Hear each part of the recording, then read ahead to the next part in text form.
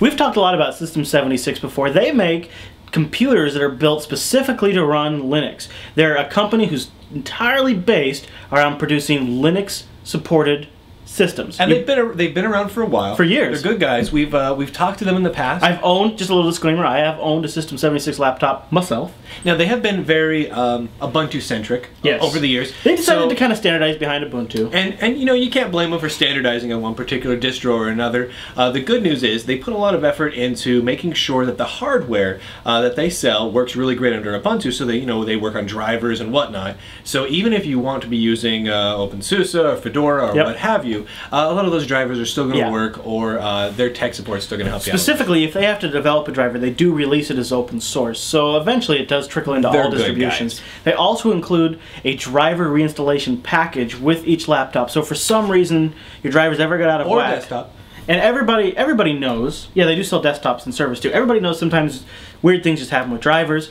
They include a little utility. You can hit a button and it automatically reinstalls all the drivers. And it's very slick. And they keep that up to date using a package management system. It's very, very cool. They do a very nice job. So, so this is kind of one of their latest offerings. Is the go ahead and move that power cable out of the way there. This is the System76 Serval laptop series. It's kind of their professional line of products, and it is, you know, not a bad little rig. No, let me minimize the email that we were looking at there. It's hard to see it quite from there. It's the 50.4 inch screen, so you know it's not huge. It's not those mega mammoth 17-inch, you know, desktop. But it's a good size. It's not too big and it's not too small. What's the resolution on this? This one is currently running at 1680 by 1050. Not bad, not bad. That's desktop resolution for sure. The screen is very, very nice. It's a little dimmed right now because we just unplugged the power, but it's very, very high quality screen. I gotta admit to that being quite nice. Yeah. It's definitely very sharp, very crisp, very vivid. Now this is, if you've been watching our reviews, you've seen us review like the Triple E's and the HP Mini 1000s and things like that. Those are all very small. This is not. This is very much a hefty, more of a desktop replacement type. It definitely is a desktop replacement, and it's spec'd as such. It's not. They don't skimp. This particular unit has a 2.6 or 2.16 gigahertz Core 2 Duo. 4 gigs of RAM. A 250 gig hard drive. With 7,200 RPMs too, so it's not really no slouch. No slouch at all. You know, full size keyboard and everything. That's kind of nice. You know, it's got a fingerprint reader on it, which, to be honest, you don't love those. I'm not a big fan of the fingerprint readers. If you can see it here. The fingerprint reader is on the bottom end here, kind of right in between the left and the right mouse buttons, and it kind of just gets in the way of clicking. Right. And I know for some people that's a plus. And they include packages to work with the fingerprint reader. Right. So it does actually work. There's an enroll application where you enroll your different fingers. In case you were to lose one, you can have other fingers registered. And well, isn't that handy?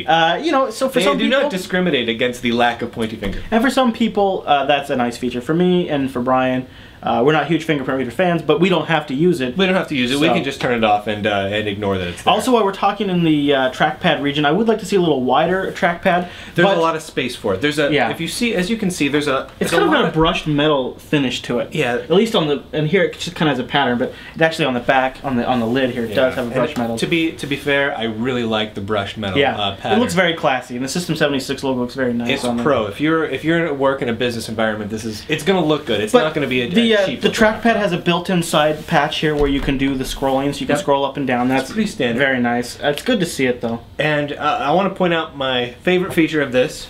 No Windows key. There's no Windows key. There is an Ubuntu sticker on this key, and it looks like it's recessed, so it doesn't look like there is actually at all a Windows logo on there. It's not just a sticker. There's also an Ubuntu sticker over here instead of a Windows sticker. Right. So I do got to admit to liking that. But it's pretty clean overall. And if you look at the bottom of it, you're not going to see that traditional Windows XP or Vista license that's been scrapped off of it, like that every other laptop on the planet has. So honestly, that's kind of worth it right there for me. Yep. Now, port-wise, of course, it's got the standard DVD burners. Of course, it's got a little SD card reader and a little PCI Express slot, of course.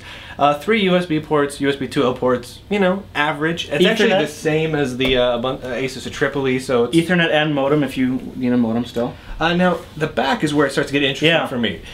So it's got an Esata port on it, which is awesome. That is awesome. That's actually fairly rad. Esata in a laptop is a great idea. I've got a Sony at home that is considerably more expensive than this guy, by the way. Like by good $500. This one was under Esata. This machine's under $1,600. Really, it's really not bad. It also has an HDMI out port, which we have not tested here yet.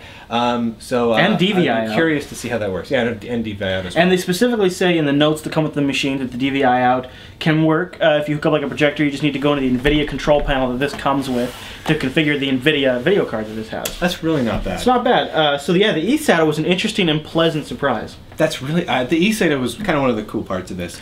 Downside, the microphone. Check this out. This is ridiculous. So, I don't know if you guys can see that quite right there, but right here, that little hole, that's the microphone. Right in front of the Alt and little menu keys is a microphone. So the problem with that is your wrist rests there. Right. So if you're talking, if you're having a web conference with somebody and you're typing, boom, boom, boom, boom, boom, they're just going to hear on the microphone. Kind of a weird spot for it. Really, it should be up here next to the webcam anyway. Which it does work with Linux. This webcam up here, built-in, works with Linux. Yeah. I've used it. I actually did a Ustream broadcast with this, so that was very nice. It works. The system does work. So and the other thing that works just as you expect, if you close the lid, the laptop goes to sleep. No problem. The laptop opens up. Now, some people, that's like, of course that should work. That has traditionally been an issue with Linux laptops. It really has.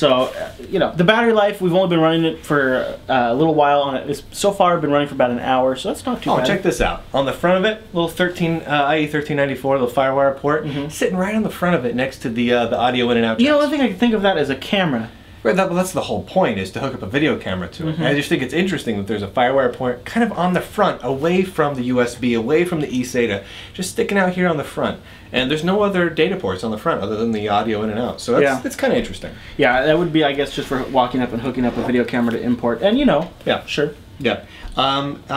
It's not that loud of a laptop, but it does get kind of fanny. It can kick up. I mean, it does have some pretty hefty big CPUs in there. If you see on the bottom here, it's got a fairly big beast of a guy down there.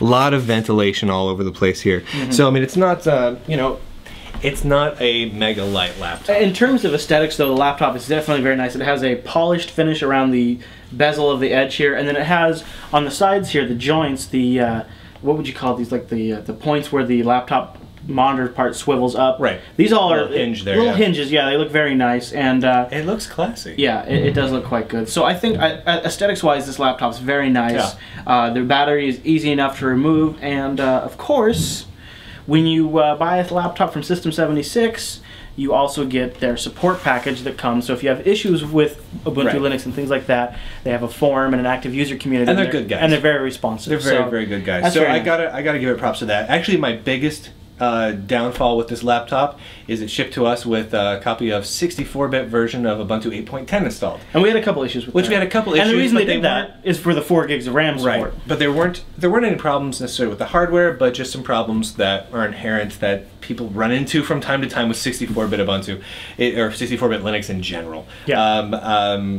But that said, maybe it's worth it to get the extra RAM. So, but it is a fast machine. Right. And just a side note too, it runs with Ubuntu. It ships with Ubuntu 8.10, the latest version of Ubuntu, and Flash 10 pre-installed. So you get the latest version of Flash, which makes things like doing Ustream and whatnot possible. And very cool.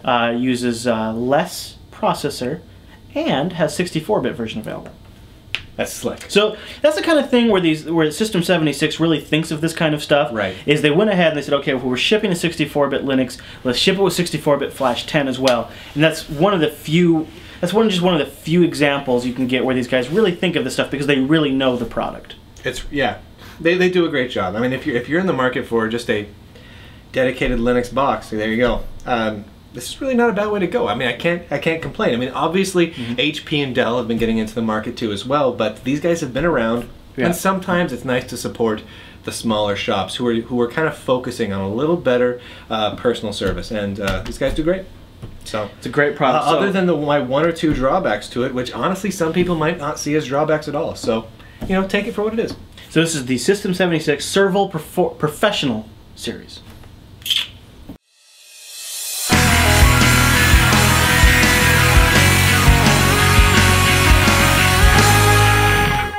We've talked a lot about System76 before. They are a vendor who will make... Let's start over. Who will make? Who will make? They will make computers. Yeah. Computers you can use And with someday. keyboards. We've often talked about the microcomputer and what it could mean to your home. All right, shut up.